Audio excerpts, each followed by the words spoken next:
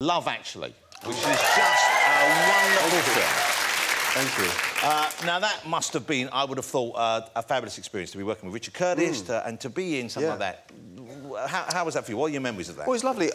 Richard Curtis, as you know, probably, is a very charming man and a good flatterer, and he wrote everyone in the cast a nice letter saying, I'm, you know, your biggest fan. And The Office was on at that time, and The Office was, you know, a popular show at the time. Yeah. And he was a fan, and he said, I'd like to come and be in this film, and it requires you being naked a lot. It's not an easy thing to get naked in front of, you know, 80 people, you know, eating bagels or whatever, you know. And so how do you prepare for that? Because as a man as well, if you're naked, there's a certain thing that you're thinking, how impressive am I as an actor? As an actor? Standing naked before my peers. It's not pierced.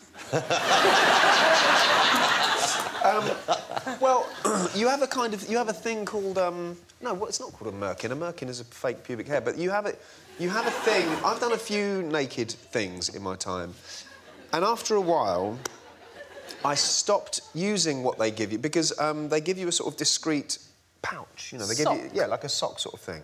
So made of basically tights material, you know, ladies' tights material, with a kind of drawstring. It's like a medieval purse. Like a coin purse. Yeah, exactly. But not for coins. From 1503. Wow. And yeah, and so but you do put your jewels in it. Thank you.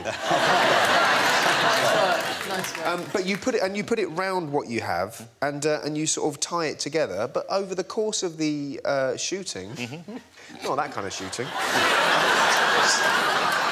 Over the course of shooting, it starts to fall off. Wow. So after a while, after a few jobs of having a purse, I said to the woman in question, would you mind, if it doesn't offend, I'm just going to go with what God gave me. Because actually, you feel, it's so humiliating having this thing on. I think, well, if the woman is not offended, then I would rather just be naked. Just be naked? Yeah. Live and be free. OK, here you go. Now, this is the big, exciting news for fans of cinema, for fans of fantasy and so on and so forth. The Hobbit, The Battle of Five Armies is finally with us. December the 12th, it's out all over the country. And this is the last time we get to see a new adventure. Yes. Certainly with these actors in this generation in Middle-earth. Yes, it is, yeah. What a tremendous adventure for you to go on as well.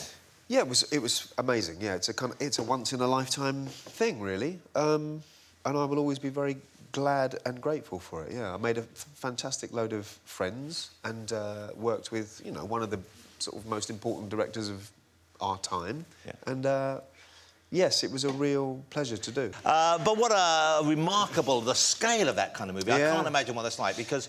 It's a very ambitious film, you know, and there aren't many people, I think, who can deal with that sort of scale, that epic nature of filmmaking, as well as Peter, but also bring you back to character and story, you know. I mean, it's not just a sort of Boise fight fest. It always comes back to how characters are seeing that violence and how it's affecting them. There's a lot of makeup involved, more for some of the characters than for you, but, of course, the feet are a fairly big part of that character. They are. I mean, that's a two-person job. It was two lovely women who would put that pair of feet on me. It's like a sort of latex...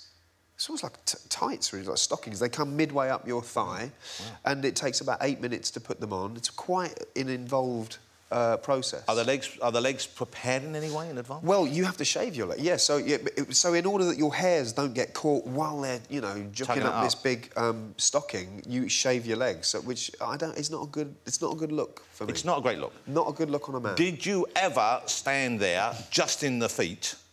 Nothing else, and look at yourself as a naked Bilbo? I did not, because there was never the opportunity to, because I never took them home, and I wasn't going to do that at work. No. I'll be honest with you, I find that really weird that you didn't do that. Fair enough. Of course you would do that. Wouldn't you do that? Fair play. No. Haven't you done that? He does do that. He does. I can imagine I would do that. I think you're crazy for not doing it. Yeah, but I'm at work, Jonathan, and I mean, people are, you know, two lovely young women are putting on my stockings. I'm not going to suddenly take all my clothes off just to see what I look like. Well, you take your own clothes off when they're out of the room. What do you think filming The Hobbit is? I don't know. When they're out of the fucking room. What room? You mean the studio that's costing 43 zillion pounds a second? Hold on, everyone. I just want to see what my knob looks like with these... Well, no, I think you just the paint.